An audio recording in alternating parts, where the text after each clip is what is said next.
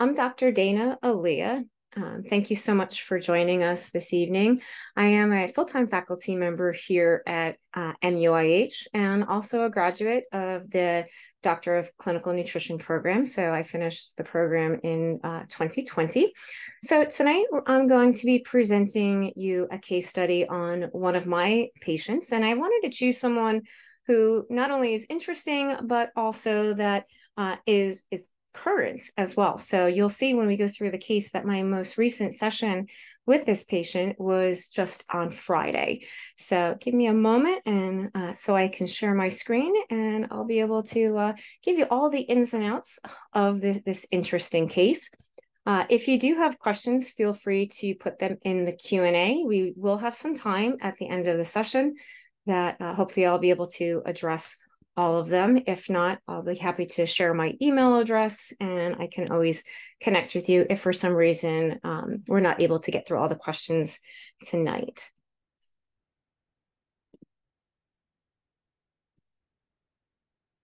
All righty.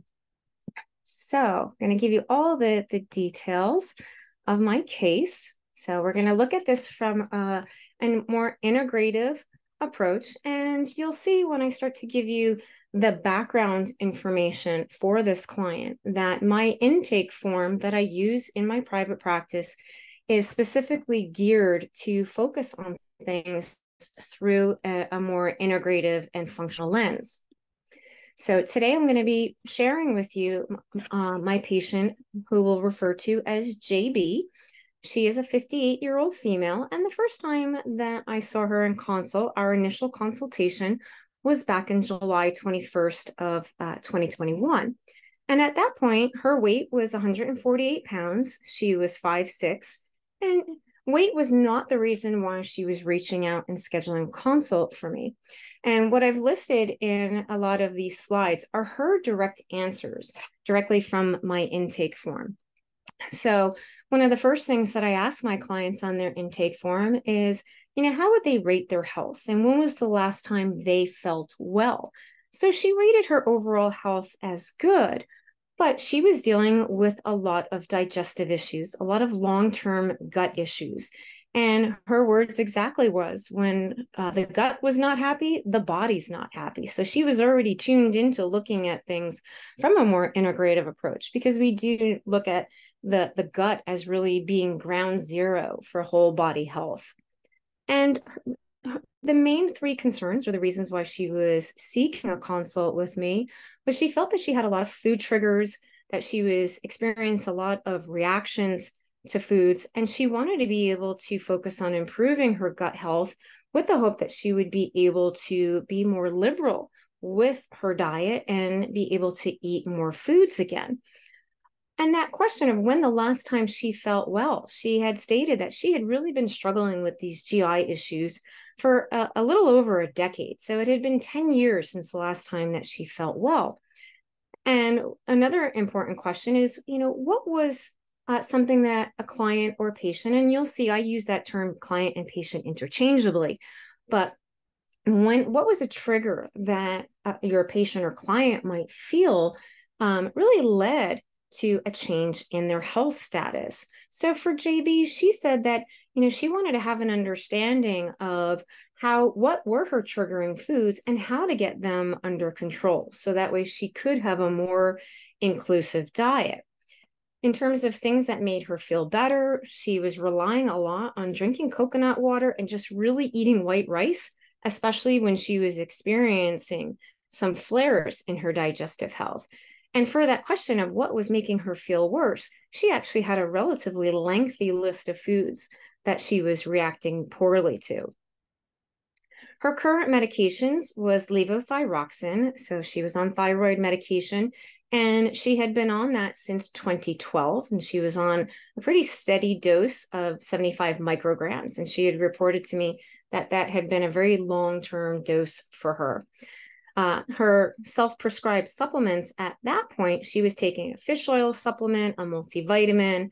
She was taking a relatively low dose of vitamin D, and then she was also taking a combo product that was providing her with some calcium, magnesium, and also zinc.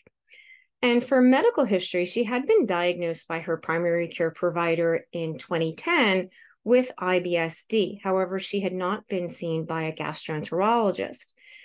She did test positive for Epstein-Barr virus back in 1988. She was also diagnosed with asthma in that year. In 2020, her primary care doc had diagnosed her with anxiety, and she did have a thyroidectomy in 2012, thus the reason for her levothyroxine. And she did have foot surgery, a bunionectomy, in 2005. Her overall regular health history, she was pretty on track with her dental visits. She did not have any mercury amalgam fillings. She was born by a normal vaginal delivery, and she'd reported that she had a relatively healthy childhood. She did not suffer from a lot of infections, and she didn't have any other health history as a child. Her family history included that her mother had passed of breast cancer at age 50, and her father died of a cerebral vascular accident at age 71. And she was unfamiliar with what the health history was for her grandparents on both sides of the family. In terms of her present diet, when she first came into my practice in 2021, she was trying to do her own elimination diet. So at that point, she had removed gluten, egg, corn, soy, and dairy from her diet, but she was eating 3 meals and at least 1 snack per day. And she said she had a relatively healthy appetite, and she would honor that by eating when she felt hungry and stopping when she felt full. She didn't eat out very often, so she said she reported about 25% or less of her weekly meals was eaten out. She did like to cook. She did like to shop. Eating organic foods was very important to her, so she did place a high emphasis on the quality of the foods that she was consuming. But she did have some comfort foods and nuts and chocolate, but she really wasn't able to eat some of her favorites because of the degree of digestive issues she was experiencing. She didn't have any textural issues or any food aversions, although rice pudding or soggy cereal were things that kind of turned her off. And she did focus on her hydration, and she reported that she was drinking adequate amounts of fluid each day. So to include a little bit of her own narrative, so in my intake form, I do give patients an opportunity to free text information that they would want to relay to me before we meet for our first session. And I ask my clients to submit their intake paperwork at least 48 hours prior to our scheduled appointment. So that way I have an opportunity to actually review all of their paperwork and then also start to formulate some questions that I might have for them, and also begin to think about, what's my clinical reasoning and critical thinking going to start to tease out some of the items that I might think as on the included list of some mitigating factors, and what I might be already able to start removing based on their intake. So it was really important for her to get a true handle on the foods that she can or cannot eat, but she also wanted to understand what's the root cause. Why was she experiencing such a continual amount of IBS-D type symptoms, and it was drastically decreasing her available foods. She also noted that she did have a dental issue a couple of years ago and had developed C. diff after she needed to go on a course of antibiotics. And then I've also listed here for you what she self-reported as her allergy information. And she listed multiple food allergies. However, when I probed her further in our first session, these were not true IgE diagnosed allergies. So a lot of times you'll find that clients will often confuse food allergy, food sensitivity, or food intolerance. And if somebody doesn't feel well or has a reaction to a food, whether it be digestive or systematically elsewhere, a lot of folks will automatically just say, I'm allergic to that food. So she listed that, these foods that she has here as food allergies are really just more of the foods that were causing some of her symptoms. At this point, she had not done any food allergy testing, nor had she had any food sensitivity or intolerance. She was also somebody who reported that she was sensitive to a lot of medications. So anytime she was prescribed a medication throughout her life, she would always start at a much lower dose and titrate it up because she was quite sensitive. She's also very sensitive to the sun and that she burns very quickly. And then when I met with her, I noted that she was a redhead who is fair skinned and she does have blue eyes. So she is somebody who can be a little bit more sensitive to sun exposure. And she did report that she also had some mild seasonal allergy symptoms from time to time, sneezing and itchy eyes. So eating habits, she did like to eat, she liked to cook, although she was really starting to get very confused over nutrition advice and the symptoms that she was associating. She had done a lot of doctor Googling, and she had also shared with me that she was also having consults with a few other practitioners. So she was kind of spreading it all out there. She was working with a naturopathic provider. She was also going to be working with a functional medicine physician. She was also dealing with an Asian acupuncture physician who was also focusing a lot on Eastern traditional Chinese medicine. So she was trying to cover all of her bases. Bowel movements, it really varied. She was struggling with a lot of diarrhea, but she would have some periods of normal stools. But when she was keeping food journals, she wasn't able to kind of pinpoint any rhyme or reason. I also spend a lot of time asking questions about their lifestyle, their sleep quality, stressors, because we do want to look at that integrative approach and all of the other factors that can be contributing to somebody's current presentation. So she was a non-smoker. She also said she wasn't using any sort of recreational drugs. She also doesn't tolerate alcohol, so she wasn't drinking. But stressors, she did report her work stress was a 2, and she's actually a volunteer coordinator for a hospice agency. And she reported in our session that she does get a lot of satisfaction from her job. So that was not an area that gave her a lot of stress. Her family stress was at a 4, and she did say in session that the majority of the family stress was really revolving around her ever increasing GI symptoms and her decreasing list of foods that she felt safe with. Social stress was low. Financial stress, she rated a 2, but her health on a scale of 1 to 10, she rated very high. And that was because of this, increasing decades worth of GI symptoms. But she did have some stress management techniques that she was using. So she did practice meditation on a daily basis. And she also really enjoyed engaging in mindfulness-based practices. She also utilized breathing techniques. She kept a gratitude journal as well. So she felt like she was really comfortable and confident with some of her stress relieving and her relaxation practices. But in terms of whether or not her life has meaning or purpose, she actually rated that as unsure because she was struggling with these GI issues and felt like she was starting to, it was impacting some of the choices that she can make in her life. When we focus on sleep, she did rate that her sleep quality, she was getting 6 to 8 hours during the week. She was sleeping more on the weekends. And she doesn't necessarily have trouble falling asleep, but there were times where she would wake up 15 minutes after falling asleep. She does feel rested upon waking, but not always. And in session, when I asked some clarifying questions, it was directly tied to the days that she was having an increased amount of her GI symptoms. That usually led to poor sleep that night because she was ruminating and stressing and worried about whether or not she was going to have bouts of diarrhea the next day. She normally would wake up 2 times to urinate at night, but she rated her overall sleep quality a 3 on a scale of 1 to 5. So that was kind of middle of the road. But from an integrative perspective, in my opinion, that meant that we definitely had some room for improvement to help improve the quality of her sleep. For her activity questionnaire, she did say that she was engaging a few times a week in some mild stretching and yoga. She wasn't doing any sort of structured classes. A lot of this she was doing at home, either before work or after work. She did have a cardio aerobic video that she was doing 6 days a week. That was a 30-minute video.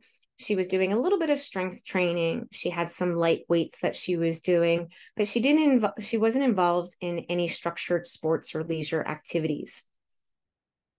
On the environmental exposure questionnaire, she denied any exposures. And as I mentioned earlier, she was a volunteer coordinator for a local hospice center.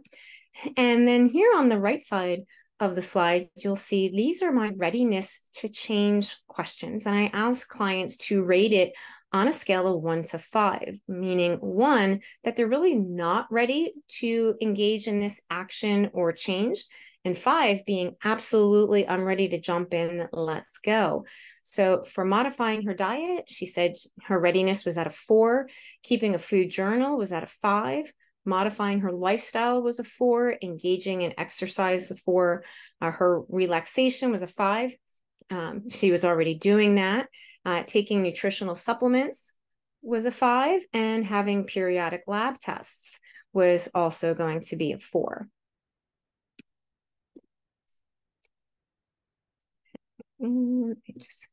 I saw a question pop up, so I just wanted to make sure that everything was going well. I'll answer your questions at the end. And then my intake form also incorporates a digestive questionnaire, which she scored 22 on cumulatively, which means that she is experiencing a moderate to severe degree of GI issues. And you can see I've broken them down by occasionally, frequently, and often as to what she selected as the items that were flagged on her digestive questionnaire. So she was occasionally dealing with excessive burping or belching and bloating. She was also occasionally dealing with stomach spasms and cramping. She feels hungry an hour or two after consuming a meal. And she was also getting, occasional periods of experiencing some stomach pain or aching that could last anywhere from 1 to 4 hours after her meal. Then from a frequent perspective, eating spicy or fatty foods were causing symptoms. Chocolate, coffee, and alcohol were causing symptoms. She would frequently have a bowel movement within an hour of consuming a meal. And she also frequently said she was getting pain, discomfort in her lower abdominal area. And then she was also getting frequently, she noticed changes in the quality of her stool and throughout the day. So she would start off with very loose stools in the morning, and then they would bulk up a little bit during the day. And she was also frequently having 3 or more bowel movements per day. In her symptom questionnaire, she scored a 47. So this is an additional questionnaire that I include in my intake form that is separate than her digestive questionnaire. So from her multi-symptom questionnaire overall, she scored a 47, which means that she was dealing with a major amount of symptoms from head to toe. And then when I did the nutrition-focused physical exam for her, things that I noted was she did have a pale tongue. She also had paleness in her cheeks as well as in the conjunctivas of her eyes, which could be associated with low iron or iron deficiency, potentially even anemias. She had what we refer to as a geographic tongue. So you actually see some textural changes on the tongue, which can also be associated with deficiencies or insufficiencies of folate, B12, and zinc. And for some people, it can be just a genetic predisposition to having a geographic tongue, which means that's going to be unchangeable. So it's not going to be related to a micronutrient deficiency. When I evaluated her skin, I did note that she had dry skin, which can be associated with an essential fatty acid deficiency, vitamin A, or even zinc. She did have dark circles under the eyes, which can be associated with allergies, either food or environmental allergies. She did have bumps on the back of her arms, which is generally a sign of an omega-3 fatty acid, so those essential fatty acid deficiencies. And it could also be a sign of vitamin A insufficiencies. For some people, it can be related to eczema, but she did not have eczema. And then her fingernails were also very weak and thin. They did bend easily. And she did note that if she wasn't going for frequent manicures, that they would crack and chip. So that can be a sign of potential low stomach acid or essential fatty acid insufficiencies, and also calcium and zinc are micronutrients of concern. When she shared with me her labs, all of her labs were within normal limits, as well as the integrative and more functional optimal limits, except for her vitamin D level. So throughout the course of seeing her, I did have access to three values for her vitamin D. So in June of 2021, her vitamin D level, her serum level was 27. Then in August of 21, it went up to 83. And we'll get to that in a moment as to why that increase. And then recently, this past year, in March of 23, it went back down to 37. So I had my initial consult with her on July 21st of 21. But as I mentioned earlier, she was also working with some other practitioners. So she had already seen a functional medicine physician who had diagnosed her with dysbiosis and also a vitamin D deficiency. And that practitioner had placed her on vitamin D, 50,000 international units for 2 weeks, and then told her to drop it down to 10,000 IUs per day. They also put her on a supportive supplement known as SBI Protect, which is a combination product that gives some immunoglobulins. And they had them start off of just taking one pill per day because she was afraid that it was going to bind her and cause too much constipation. That practitioner also recommended some L-glutamine powder, a progesterone cream, and also put her on a product called Hist Complete because that physician told the patient that her histamine level was a little bit high. So she was just about to start these supplements. She had also done a stool test with that other practitioner that showed up to be negative. So there weren't any parasites, there weren't any pathogens, and everything looked good in that stool kit that other provider had ordered. So when I met with her, we had discussed, I'm a big proponent for shared decision making. So we decided that she was going to continue those supplements that she had just purchased and had recently started from the functional medicine doctor. But when I was reviewing the foods that she reported that were triggering for her, and I shared a list of some higher FODMAP foods, and FODMAP stands for fermentable oligosaccharides, disaccharides, monosaccharides, and polyols. And simply put, it's a family of starches that are highly fermentable but poorly absorbed. And we know for the vast majority of patients that suffer with IBS-D, about 75% of people with IBS-D will report that these higher FODMAP foods are triggering foods for them. So when I shared with her the list of high FODMAP foods, many of them resonated with her. So we opted to begin a low FODMAP trial for at least 2 weeks. And then we were going to reconvene via email. She was going to keep me posted on how she was feeling. If she saw improvement on the low FODMAP trial, then I wanted her to keep with it for a full 6 weeks. If she saw no improvement whatsoever after the 2 weeks, then we were going to discuss other routes and other options.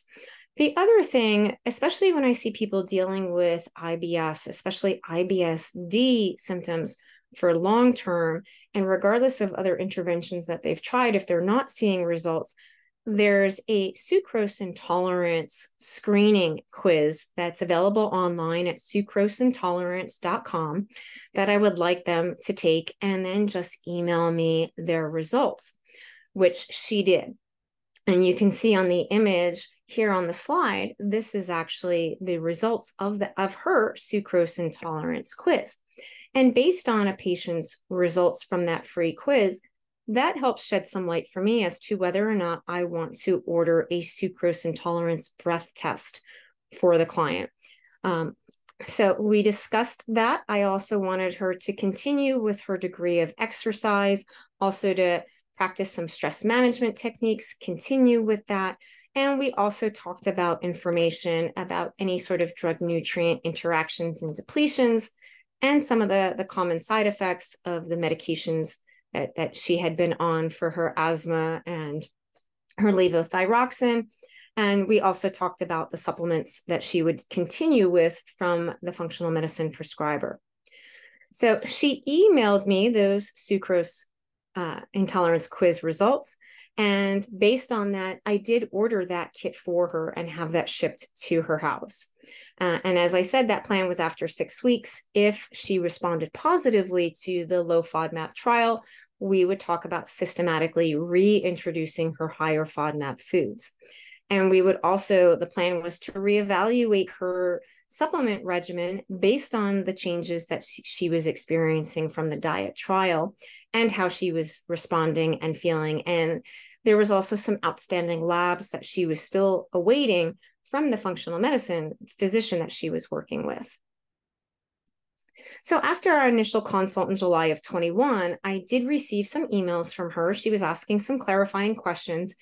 And she also reported that she was experiencing improvements on the low FODMAP diet after 2 weeks. So I had responded with, okay, then we want to continue with that full 6-week trial and also complete that sucrose breath kit. And once we get those results, we'll reconvene and review all of the additional information. However, she never submitted her sucrose breath kit, and she didn't attend her scheduled follow-up with me. And my office did send her some emails to see where she was at, and she unfortunately kind of fell off the face of the earth. I didn't hear from her. 2 years later, she did reach out to my office and scheduled a follow-up appointment.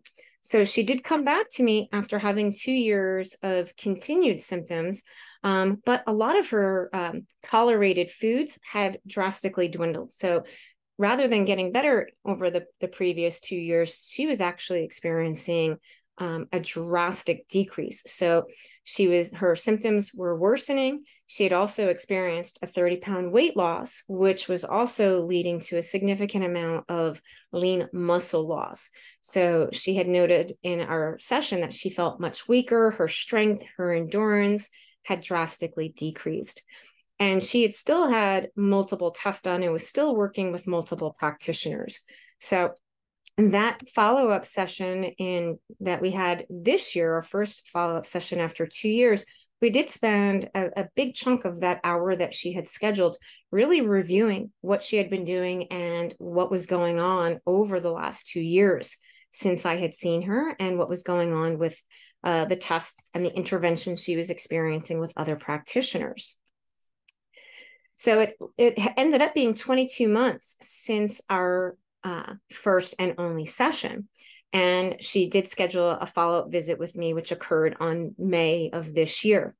So she had sent me an email with her goals, her hopes, and her wishes for circling back with me after a 2-year hiatus. And she also shared with me that she had seen her functional medicine doctor in February, and the suspicion, or the assumption that they were working on, was that her digestive tract was breaking fibers into short chain fatty acids. There was a suspicion of mitochondrial dysbiosis, and the physician was also suspecting some mast cell activation syndrome. She had some additional testing done. We'll look at that in a moment. So there was an addition of a probiotic because her secretory IgA level was low. And then as of April, she didn't respond well to the probiotic prebiotic product that prescriber had given her. So at that point, the functional doctor felt that they wanted to send her to an immunologist because he really felt that there was some immunological issues going on. And her medications remained the same. She was still on her Claritin, her Flonase, her Advair, and her levothyroxine. So she had sent me a lengthy Excel spreadsheet that listed all of the foods that she was reacting to, as well as foods that she could no longer eat, and what the list of currently tolerated foods was. So as you can see here, this was the list of foods that she was reacting to. And this list, quite honestly, was far greater than what the list she had reported to me verbally during our first session. And then there were foods that she had been able to eat prior, but now over the last 2 years, she could no longer eat. So that included honey and corn, brown rice, she could no longer eat. She really preferred to be as plant-based as possible. So she was getting a little discouraged that a lot of her plant-based proteins were also starting to cause more and more symptoms. And chocolate, honey, these were all things that were causing triggers for her. And then she shared with me the list of foods that she could eat. So she was able to tolerate meat. She was drinking a lot of bone broth. Even some of the vegetables that she had liked previously, that was also narrowly decreasing. So in January of 2023, her functional medicine physician ordered a doctor's data stool test for her. So these are the results of her stool kit. It was negative for yeast. She was negative for any pathogens. She was also negative for any parasites. But from a commensal bacterial perspective, she didn't have any dysbiotic flora, but she did have some commensal bacteria that was a little out of balance. So it just reinforced to her functional medicine doc that there was still an element of a degree of dysbiosis occurring. And then when we look at just some of the chemistries in her stool kit, you can see here that she did have her digestive and absorptive markers looked okay. Her inflammatory markers looked good. Her secretory IgA was very low at 17. Her short chain fatty acids, so there was a couple of markers there that just coincide and correlated to the imbalance that we were seeing in her commensal flora. And her other markers were normal. However, the consistency was loose and watery. So she was still experiencing the diarrhea, even on the stool kit that she had submitted. So the next few slides outline the very lengthy list of supplements that she was prescribed by this other provider. So she was placed on a probiotic. She was placed on vitamin D, a multivitamin, zinc, fish oil. She was still on that progesterone cream, L-glutamine powder. This product here, BPC 157, is a product that's made to help GI support. So it's aimed to help with digestion. She was also placed on a product called Biocidin, which essentially is a botanical antimicrobial that is aimed to help with rebalancing her commensal flora. She was put on DGL licorice. She was also given the orthobiotic. So she had a couple of different probiotics as well as a prebiotic, and then the SBI caps. So you can see she was on a lengthy list of supplements that she was taking on a daily basis. So that follow-up session that she scheduled with me in May, a good chunk of that 60 minutes was really talking and focusing on what she had done and where she had been over the previous 2 years. However, one of the things that was glaringly obvious was, one, that she had never submitted that sucrose breath test kit that I had sent to her. And two, she had experienced improvements on the low FODMAP trial, but she didn't stick with it. And she admitted that she was really overwhelmed with the amount of providers that she was working with and the degree of interventions and suggestions. So she stuck with the one physician and just kind of put everything to the side. So I had reminded her of, my first suspicion about the potential for starch intolerance or sucrose intolerance. So the kit that she had now expired. So I did order her a second kit, had it shipped to her, and this time she did do it. So you can see here the results of her sucrose intolerance test. It is a breath test. So there are specific instructions that they follow, patients will follow the day before. It's a kit that they do at home, and it requires them to actually drink a sucrose substrate. So it really is a sugar solution. And the test kit comes with multiple test tubes for them to collect, to breathe into. So they do a baseline exhalation into the first test tube, then they drink the sugar solution, and at times intervals, they will collect more samples of their breath and then send it in. So for her, she did have an increase in her methane level and the lab. And anytime I get a result, I always do a debrief call with the clinical supervisor of the lab to confirm that everything was done properly. And the lab was calling this that sucrose intolerance was suspected. So technically, this is a positive breath test for sucrose intolerance. So I placed a phone call to her on May 19th and did have a conversation for her, letting her know that I did have her test results. And in terms of scope of practice, so it is not within my scope of practice to diagnose a patient with sucrose intolerance. So I explained to her what the results were leaning towards. However, we really needed for her to get in touch with one of the local gastroenterologists to schedule an appointment with a GI physician so that way they can rule out CSID, which is congenital sucrase isomaltase deficiency, which is considered a rare disease, but quite honestly, the prevalence of CSID is on par with celiac disease. So it's not as rare as people may think, but in the GI realm, unfortunately, it's one GI disorder that is often overlooked and often forgotten about. So I did strongly encourage her that as soon as she hung up the phone with me, to please call the gastroenterology office and get a consult scheduled as soon as possible.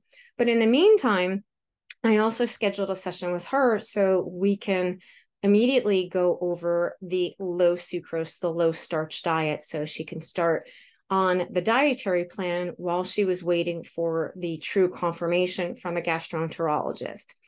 And she wanted to continue the regimen of supplements that she was on by her functional medicine physician, but I also suggested that we add a digestive enzyme product. So I recommended Pure Encapsulation's Digestive Enzymes Ultra to her because it not only is it going to provide her coverage from carbohydrates, proteins, and fats, but it was also going to give her a little bit of coverage for sucrose. However, the prescription therapy for CSID is a much higher dose of a sucrose enzyme. So my next visit with her was, and she only wanted to schedule a 30-minute session, was on June 1st. So we did spend the majority of the time going over that low starch diet education.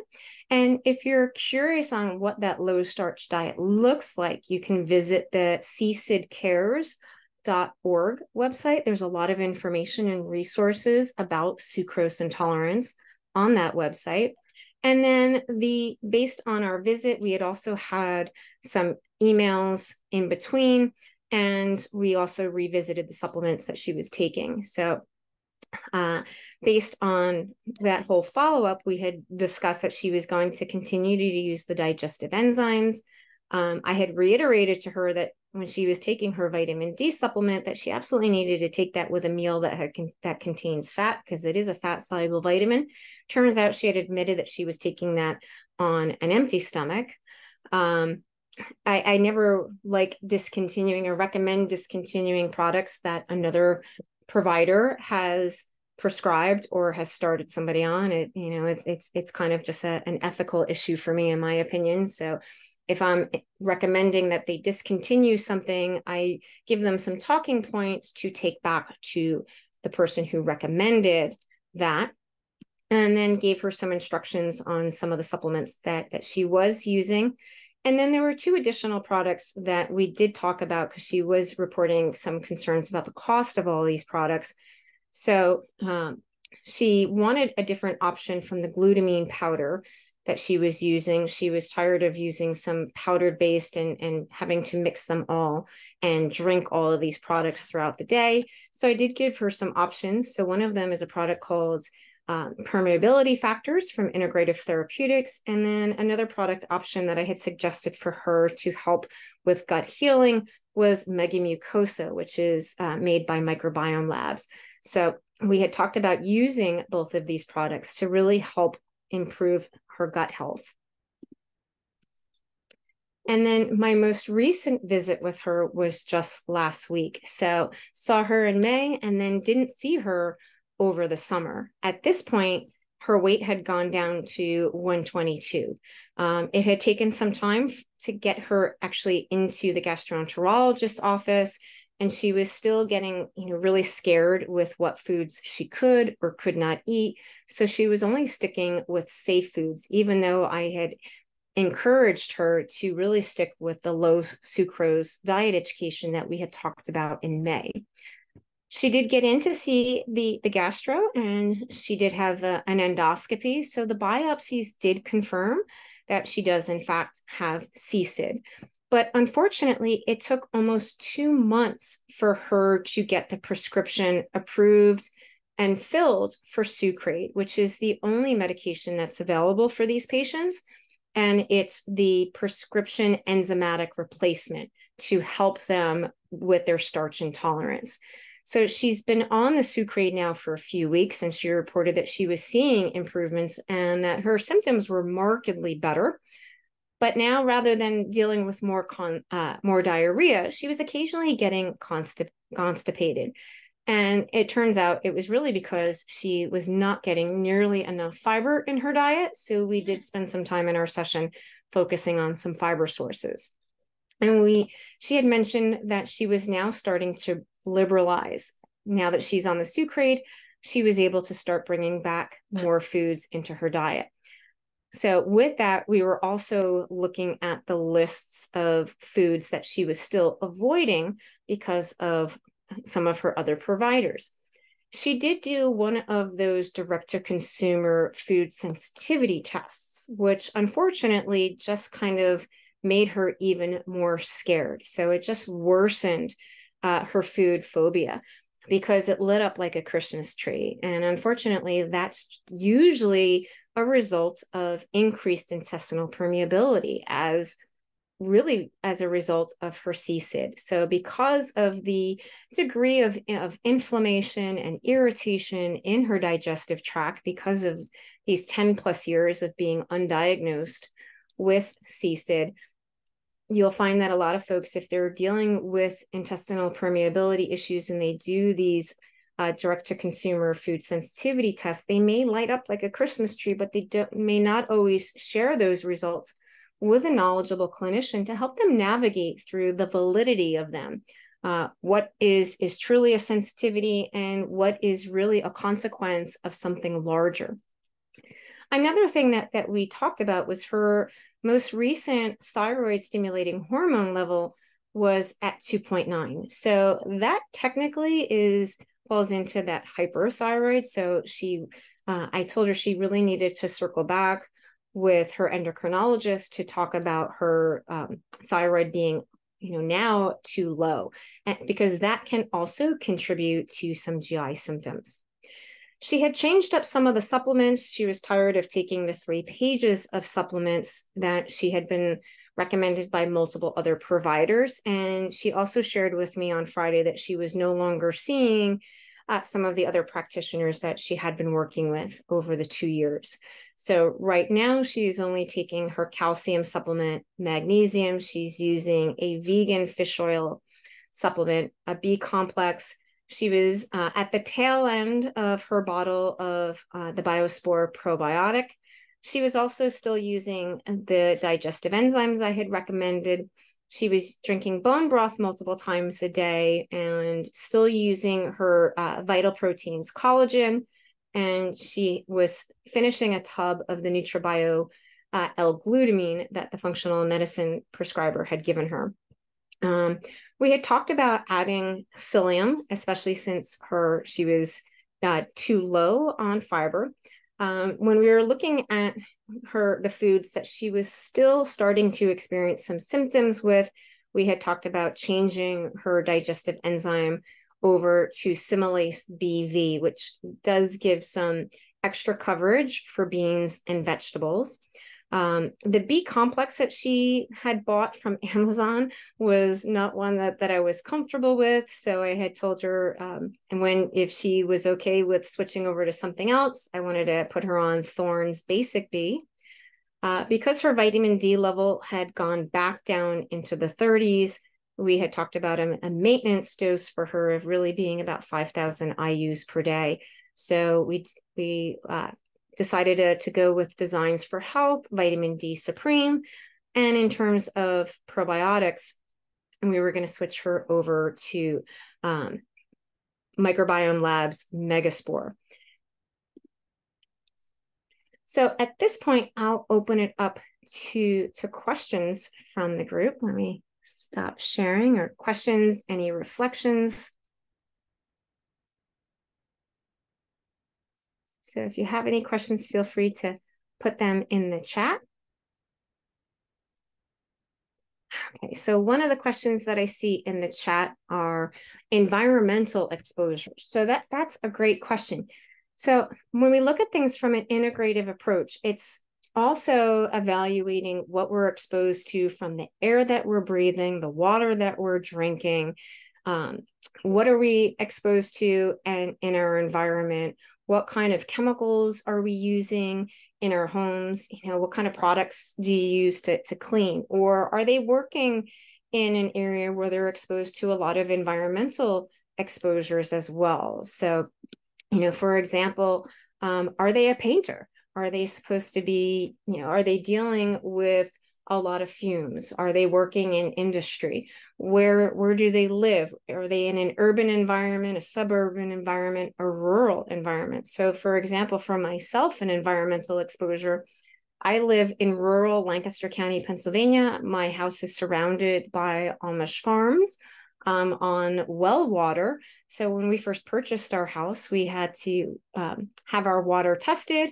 and the previous owners only had a UV light filtration system, nothing else, but our water tested very high for contaminants and pesticides from the runoff from the Amish farms that are very, very close. So, there's going to be contaminants in our well water, which required us to install a water purification system in our house. So we do want to look at environmental exposures. Another question, how much fat is required when taking a vitamin D supplement? So it's not necessarily a set number of grams, but to be safe, you want to consume your vitamin D supplement with the heaviest meal of the day, because that's usually going to be the one that's going to have the higher fat content. You just want to shy away from taking your fat soluble vitamins on an empty stomach, because they're fat soluble, so therefore they will need fat for absorption. So it could even be, your salad dressing or a little bit of olive oil or nuts or seeds. You don't have to have, 30 grams or so of fat at a meal in order, but you don't want to take it on with a meal that you have very low fat, or if you're eating a fat-free yogurt, for example, that wouldn't be the best time for you to take your fat soluble vitamin.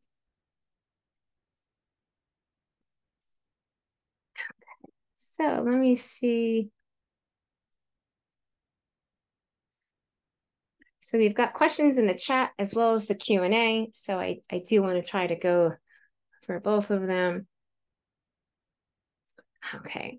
Did she have a GI at the time she first met with me? Is there a reason a GI referral wasn't initially included? So she did not have a gastroenterologist when she first met with me 2 years ago. I always ask about that and ask for whether or not that's something that they want to do. Due to her 10 years of IBS and the degree of her symptoms, I thought it was and her age, quite honestly, I thought it was a good idea for her to at least be established with a GI doctor, because she was definitely overdue for her first colonoscopy as well, because she was over 50 the first time that we had met. And she wasn't interested at that point because she was working with multiple other practitioners. And, and is the fat in a fish oil supplement enough to take with a vitamin D supplement? So some fish oil products you'll see will have a little bit of vitamin D, but the amount that I was recommending to her, I would prefer that she would take it with fat coming from food rather than a fish oil supplement.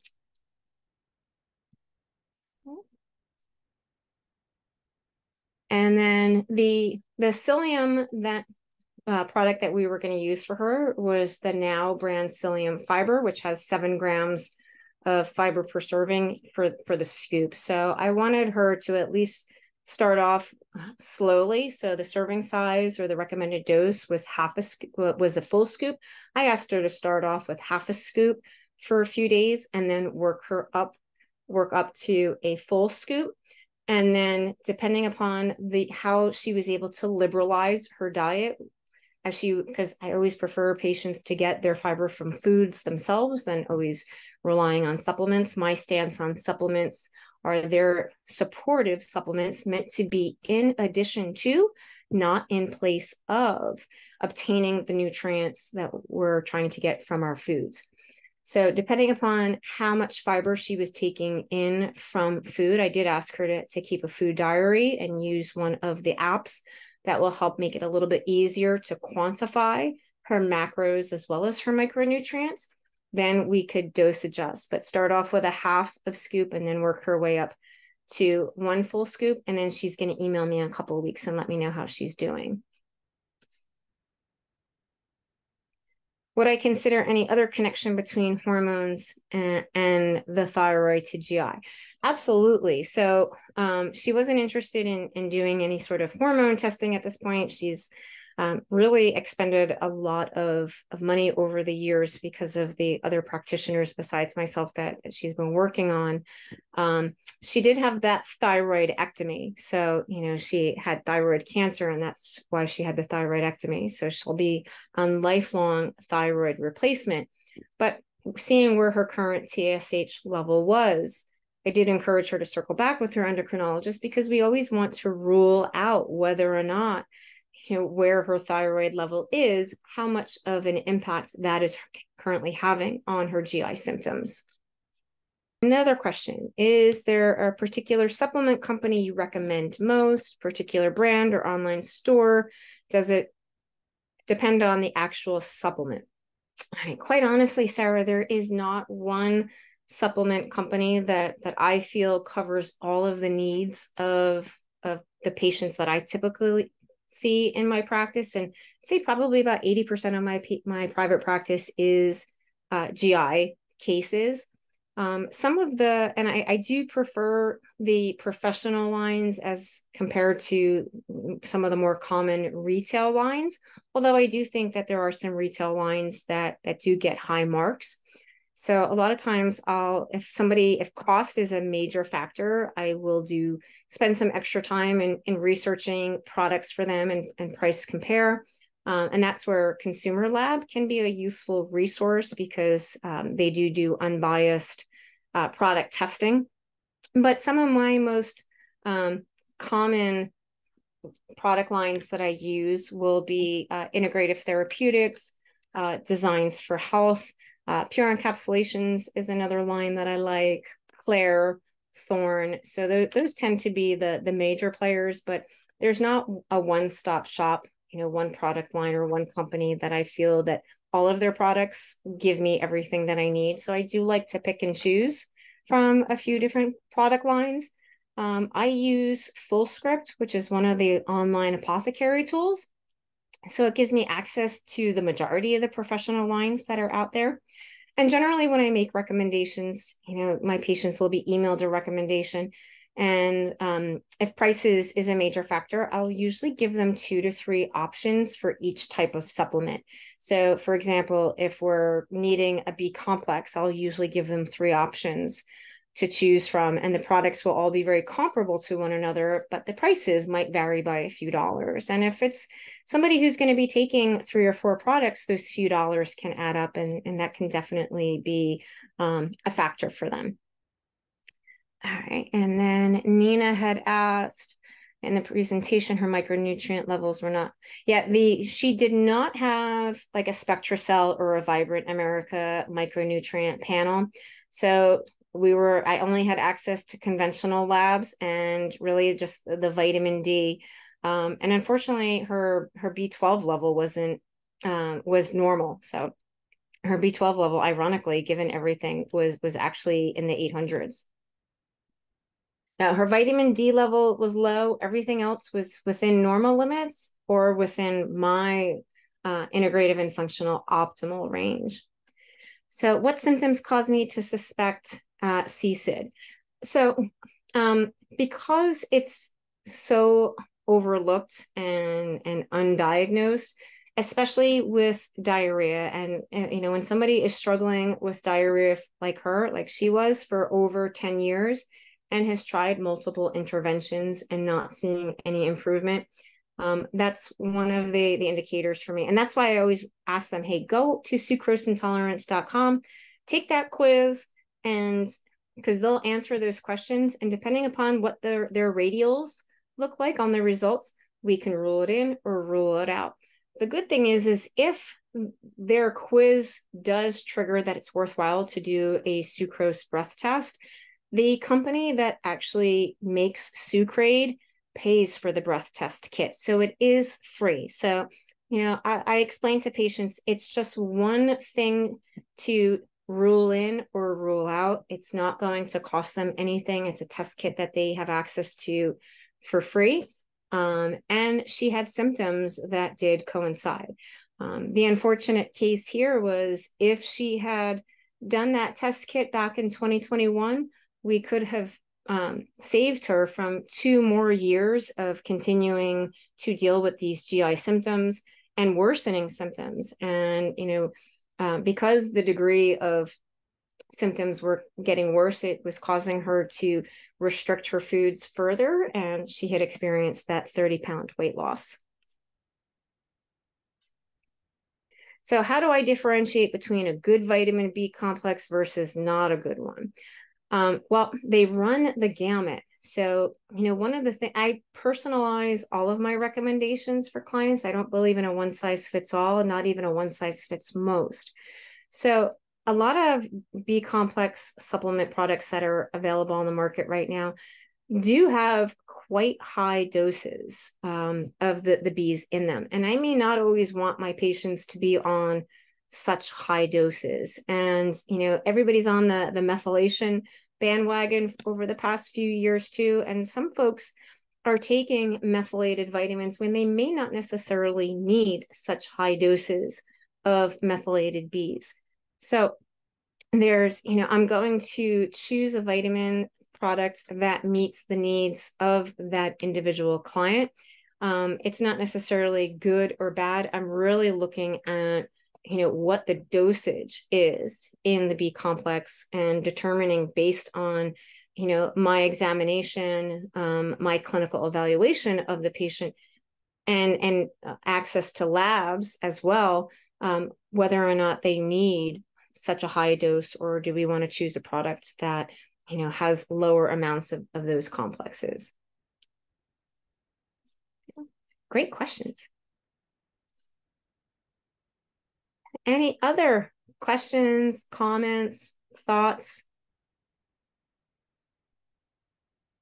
If not, thank you so much for joining. I'm going to type my email address into the chat.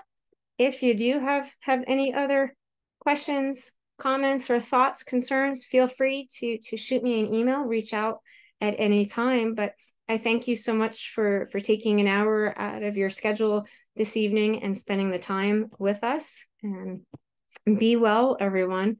Have a wonderful evening.